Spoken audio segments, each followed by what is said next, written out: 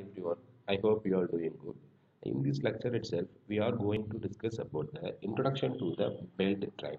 This particular topic comes under the ME8651 Design of Transmission System in 6th semester Mechanical Engineering. So before starting the lecture, I would like to say what is power transmitting element. So usually they are mechanical element which is used to transmit the power one place to another place. So what all are the devices which is used to transmit the power? They are called as a power transmission drive. So in this lecture, we are mainly focused on the belt drive. Introduction to the belt drive. So generally the power transmitting element classified into two different categories. One is the flexible transmission system and another one is the rigid transmission system. So we have only one major difference for both flexible and rigid. So flexible power drives, they are flexible in nature, which means they are movable, and rigid power transmission system, they are in a fixed condition. That is the only difference above for both flexible and rigid power transmitting system.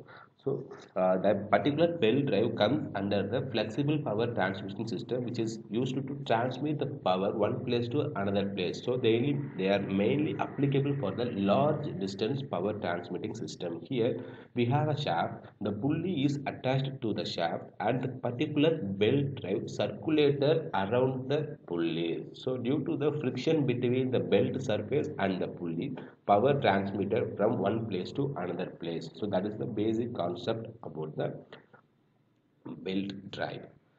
And types of power drive. So as I said, they are generally classified into two different categories. One is the flexible and another one is the direct drive. So direct drive is also called as a rigid power transmitting device. So belt, chain, rope power transmitting element falls under the flexible power transmitting element, and gear drive, cam drive comes under the direct drive. So now we are starting about the belt drive. So what is the belt drive? So belt is the mechanical device which is circulated around the pulleys and transmitting the power due to the friction between the belt surface and the pulley. Here, so the pulley is called as a loop of flexible material. So the as I said, the belt is applicable for the large distance power transmission. So usually the why we prefer the belt as a power transmitting device, because belt having the maximum shock absorbing capacity as well the vibration absorbing capacity. That is the speciality of a belt drive. And designing parameters. So when you are designing the particular belt drive, we have to consider the five different parameters. The first one, material. So which is the material used to manufacturing the belt, whether it's a leather, rubber, plastic or fabric. And number of ply and thickness. So number of layer which is occurred in a belt and thickness of a belt. So that is the thing we have considered. And maximum belt stress per unit width. So what is the maximum capacity of a belt, which is what is the maximum load capacity? Density of a belt material, which means we have to find density by using the relation density is equal to mass per volume. And coefficient of friction. So power is transmitted because of friction between the belt and pulley surface, so that we have to consider the density also. And types of belt. So the particular belt drive classified into four different categories. One is the flat belt, V belt, ribbed belt and tooth or timing belt. So these are the different classification of a flat belt drive. So in this, as per your syllabus, we have two different types only, flat belt and V belt. So the first one, flat belt. So when you look at the diagram, so the both surface, like a top surface and bottom surface having the flat face. So we have to remember, if the belt surface are in a flat condition, they are called as a flat belt. And V belt. So when I'm going to cut the belt, so the cross sectional view of a belt in a V shape. So that's why if a cross sectional view having the V in shape, they are called as a V belt. So what is the difference between the both flat and V belt? Flat belt having the flat surface even in a cross section. So when I look at the cross sectional view, the belt is having the V shape, they are called as a V belt. So this is a systematical two-dimensional view of a cross-sectional V belt.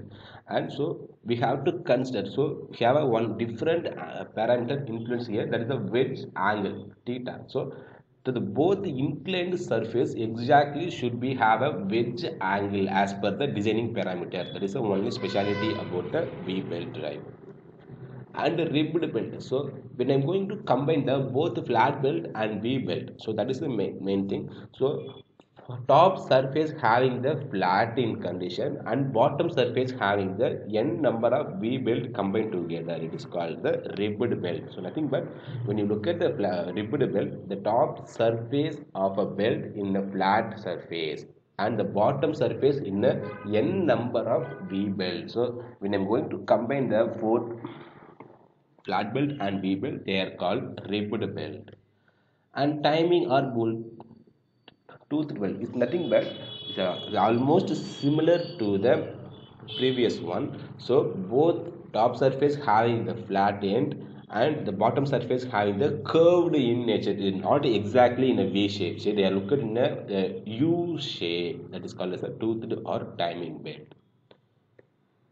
And types of flat belt drive. So now we are going to discuss about the different types of flat belt drive. The first one, open belt drive. So as we discussed, so the belt is circulated around the pulley. So which means there is friction created due to the belt and the pulley. So due to the friction, power is transmitted. That is the basic concept. So what is the speciality of a open belt drive? So you have different pulleys. One is the driving pulley, another one is a driven pulley. So the belt is circulated around the two pulleys.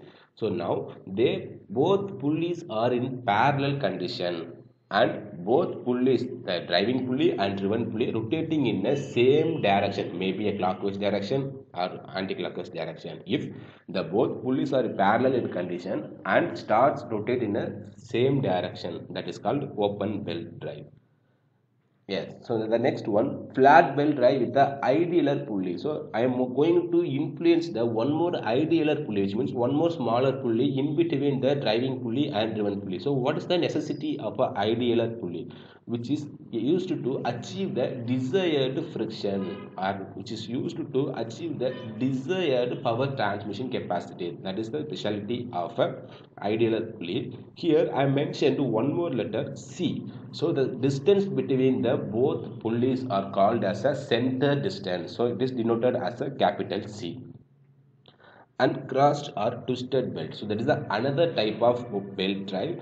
So here the both shaft are in a parallel condition but rotating in an opposite direction, which means directly opposite to the open belt. So both shaft are in parallel condition, that is the same concept, but the driving pulley and driven pulley are rotating in the opposite direction. If the driving pulley rotating in a clockwise direction, the driven pulley rotating in the anti-clockwise direction. That is the crossed or twisted belt. And quarter turn drive.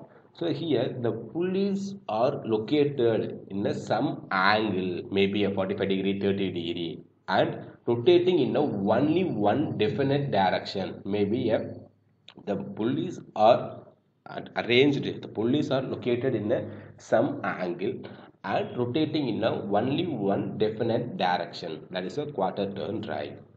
And the last one, compound drive, which means the more than one pulley is rotating with respect to the one major pulley, that is called as a compound drive. So when you look at the diagram, I have a four different pulleys, A, B, C, D. So when you look at the diagram, so A, C, D, all those pulleys are called as a driven pulley and B is called as a driving pulley. So why I said B is a driving pulley? Because all the three A, C, D pulleys are rotated with respect to the pulley B. If pulley B starts rotate simultaneously, remaining three pulleys are rotated. So the belt is circulated around all those pulleys. So obviously power is transmitted to one place to another place.